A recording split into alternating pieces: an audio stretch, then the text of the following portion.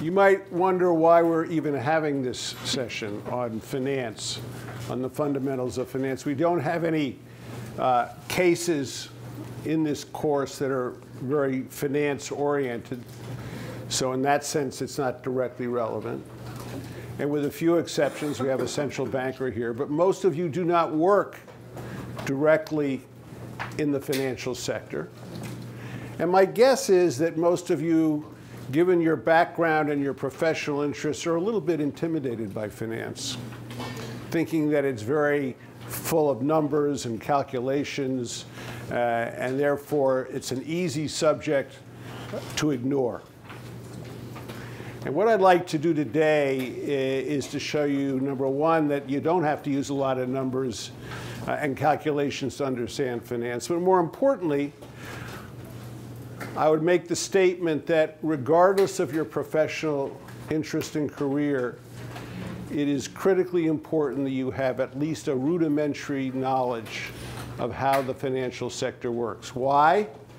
Because whether you're a government official, whether you're interested in social impact, whether you're in an NGO, whether you're in the Department of Commerce, I don't care where you work in the public sector, I believe it's imperative, and I'm going to try and convince you in the next few minutes, that it's very important that you have a basic understanding of how financial markets and institutions function, because it's directly related to, or indirectly related to the work you do. I also think there's a misconception that when we talk about finance, we're talking about the private sector. And it's about business. And that finance is really about business and financial institutions. And that also is a misconception. The largest user of financial markets, private financial markets, capital markets, and the largest user of private financial institutions, private banks and other institutions, are governments in every single country. They raise more capital in the private marketplace than any private company or bank. So it's very important in government to understand how financial markets and institutions work, I think. And I'm going to try and make that case today. I'm going to try to demonstrate that it's pretty easy, believe it or not, to understand the basics of finance. And so we're going to go through this. But it's easy to understand it, but the other message that's going to come out in the next few minutes is that it is an extremely difficult sector to regulate and oversee relative to other parts of the private sector. And we'll talk about that. The second reason we're talking about this is a course about public policy, private sector development, and as Marcos was just talking about, economic development. Reducing inequality, reducing poverty, growing economies. And the second message of this presentation is that those objectives, those national objectives, are directly connected to how well or not the financial sector functions. If the financial sector functions well, countries grow, poverty is reduced, inequality is reduced, and the opposite. And I'd like to demonstrate that today. So let me just tell you what the basic agenda is. First, we're going to very, very quickly and very simply define what we mean by the financial sector. It's not too difficult to understand what we mean by the financial sector. But then, and more interestingly, I think, we want to talk a little bit about why, when we talk about finance and the financial sector, we're talking about a part of the market economy that is fundamentally different than any other private sector activity in a market economy for very specific reasons. And I'll give you a hint to what the main difference is, that in finance, the public welfare, every one of us in this room, and the public welfare more generally, is directly affected by the performance of finance. That makes it different than other private sector activities, and I think we have to understand that a little bit.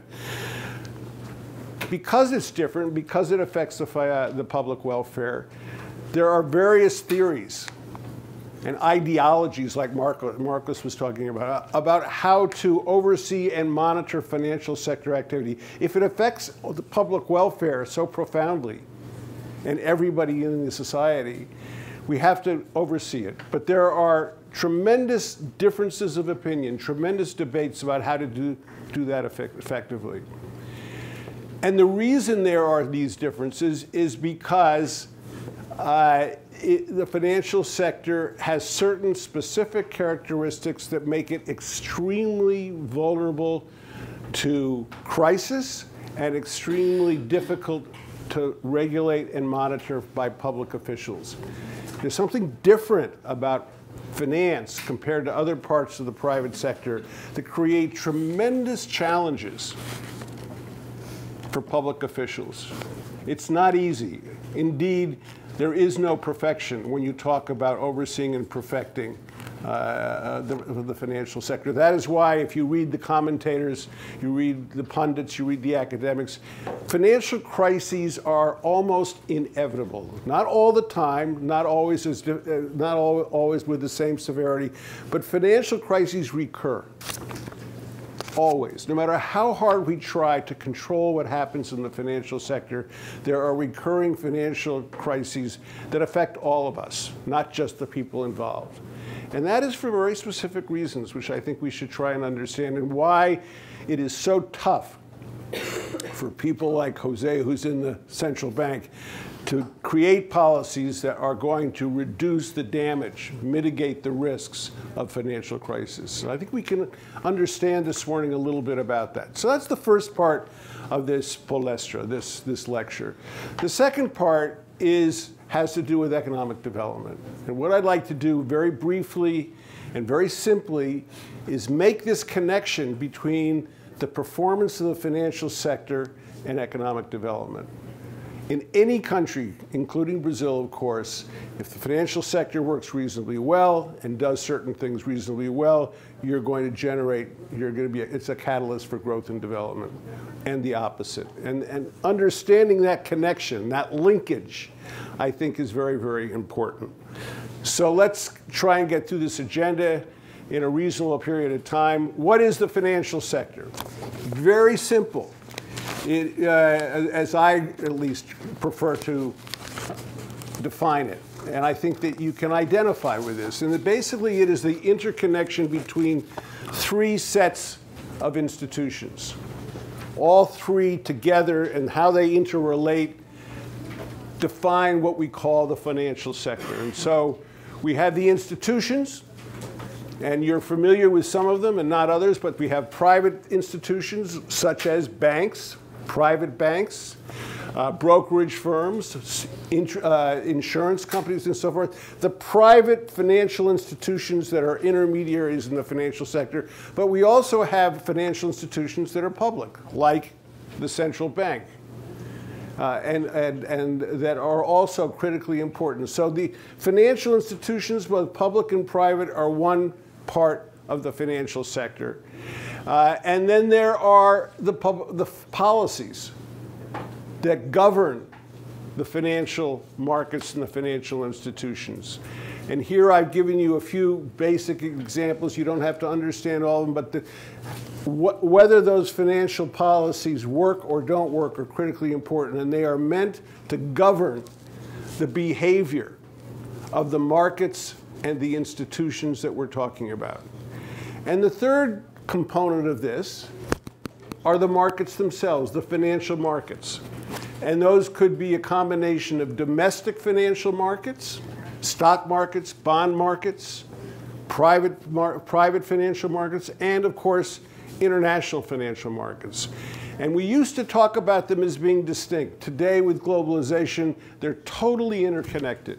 So it's very hard to differentiate between domestic financial markets and international financial markets. But you see that they're all interconnected, and the combination of these three sets of institutions, markets, financial institutions, and financial policies, comprise what we would call the financial sector. Now, a basic question that we never stop to ask, but is critically important to understanding finance generally, is where does the money come from? in the financial sector, and where does it go to, and how does it get there? Where does the money come from? Where does it go to, and how does it get there? And so a very basic way of looking at this is what we call the sources and uses of funds. And this should be very familiar to everybody, although there's some interesting aspects to this. So where does the money come from? It's basic logic. You don't have to be an expert to understand. So it's people like you and me, our savings, and the savings of companies, excess retained earnings of companies and banks, and of course governments. All of these have at one time or another excess funds, what we will call savings. Even if there's a deficit, every one of you probably has a credit card. But at the same time, you have savings. Every one of you has some savings. And so what do you do with those savings? You put them in some type of a financial intermediary for safekeeping or for investment. So we have these different types of financial intermediaries that are very important. And maybe you may just simply deposit your savings in a bank. You may invest it in a mutual fund. You may put it in your pension. That's a form of savings. You may have an insurance plan. That's a form of savings. Or you may take your savings and rather than go through a financial intermediary, such as a bank, you may invest those savings directly into the marketplace, the financial markets, by purchasing a bond or purchasing a stock. So you're intermediating your savings in one form or another through these institutions to the ultimate users. It doesn't just sit in those institutions, those intermediaries, it is used. And guess what? Look who uses it. The same people who have saved. So everyone on the left who is a saver, you, companies, governments, are also users. So you have savings and you also borrow. You have a credit card. You have a mortgage. If you have a small business, you borrow money for your business. And so that is the flow of funds through the financial sector, from the sources, the savers, through intermediaries, to the users. And in every country, to one extent or another, everyone, ironically, is both a saver and a user of financial markets.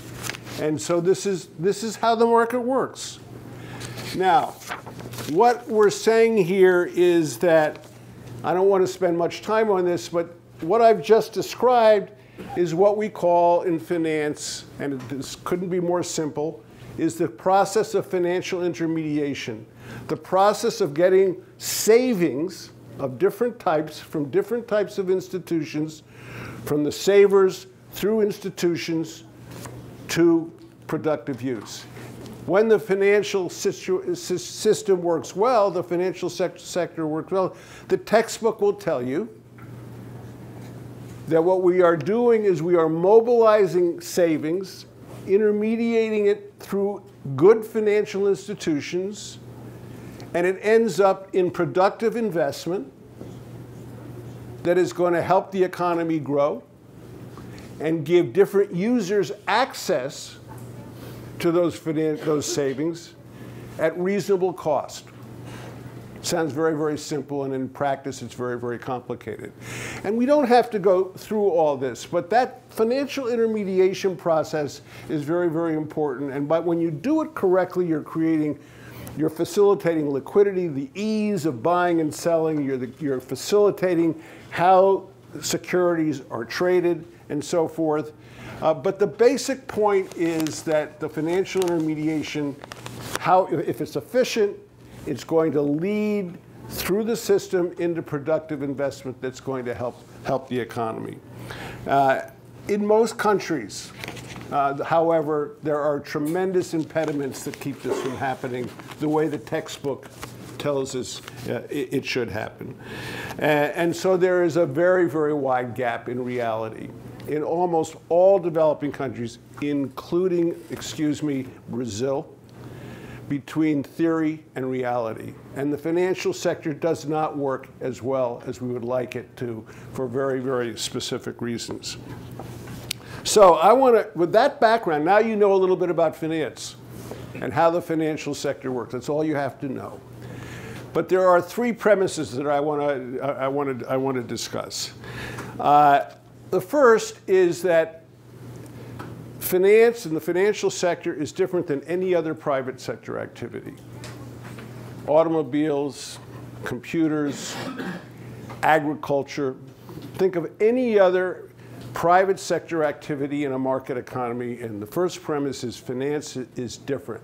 And the main reason why it's different, not the only reason, unlike if you're in the computer industry or you're in the automobile industry or you're in the agribusiness industry, if a company fails, it has disastrous consequences for the employees of that company, for the customers of that company, for the shareholders and creditors of that company, but that's it.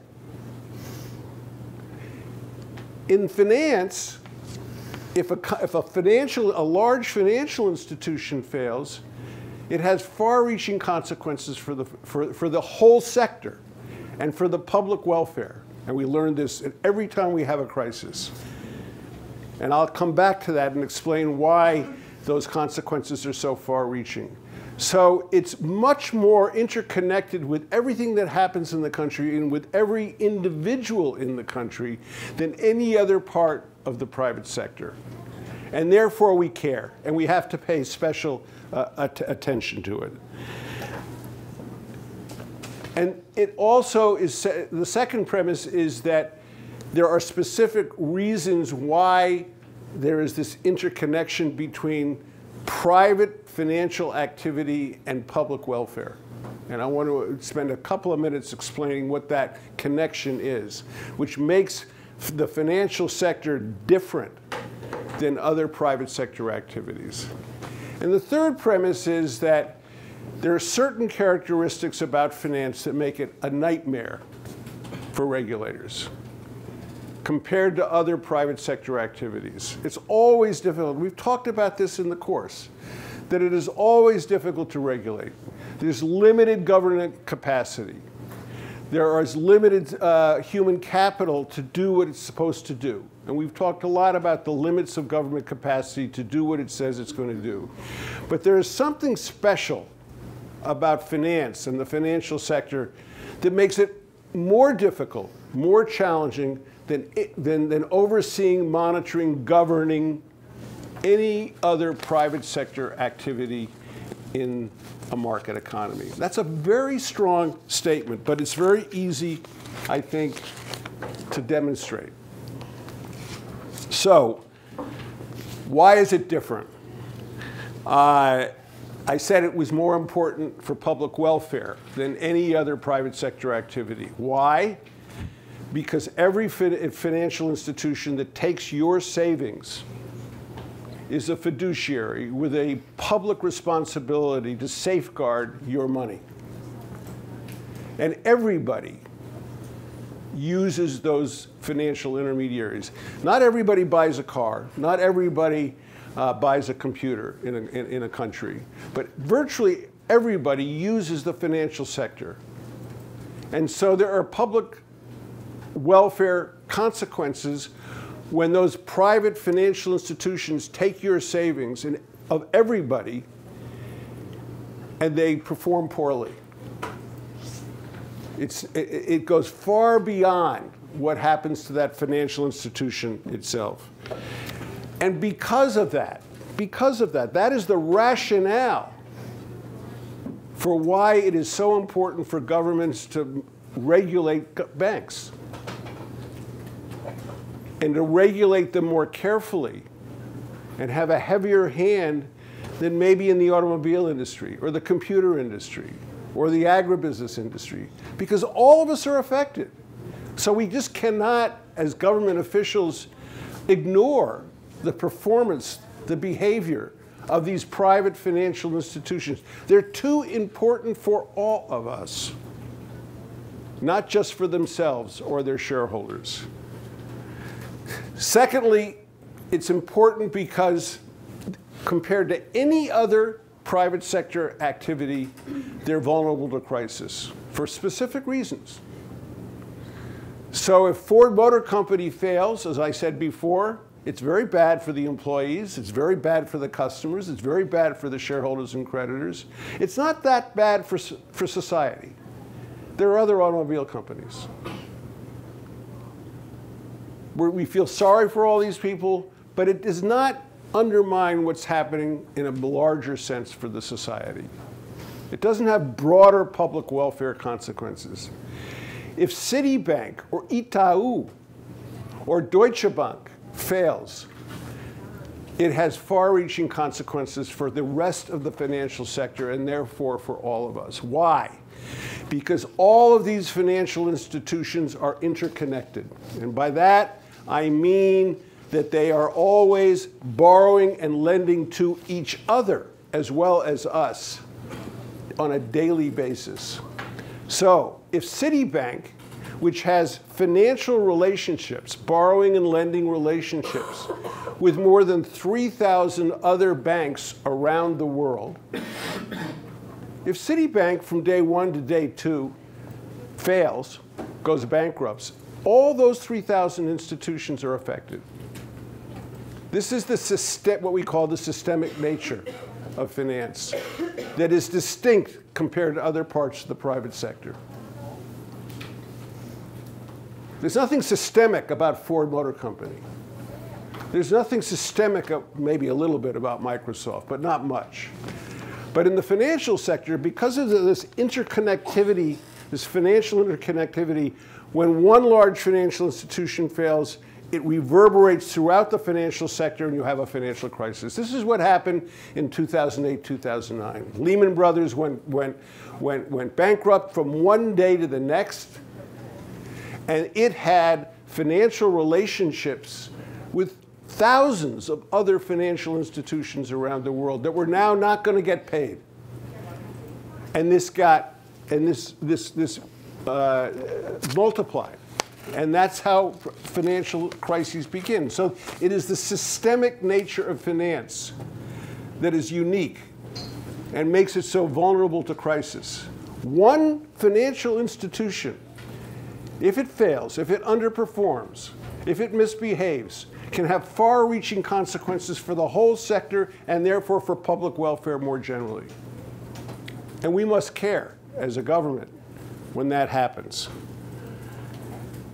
And these two factors together, the fact that they are systemic and the fact that they are so important for public welfare, those two factors give you the rationale, the justification for why the government must intervene and protect against this failure, because we're all affected. So the government tends to be very interventionist in banks. It has very heavy regulations of banks, much more than in other parts of the private sector, arguably.